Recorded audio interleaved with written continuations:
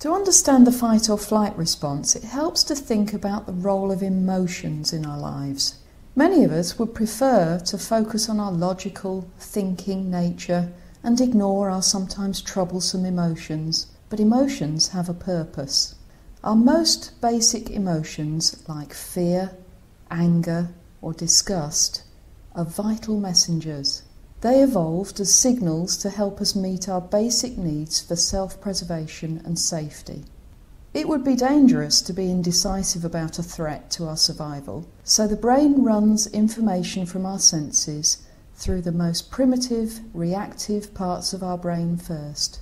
These areas of the brain control instinctive responses, and they don't do too much thinking. This most primitive part of our brain communicates with the rest of our brain and our body to create signals we can't ignore easily, powerful emotions and symptoms.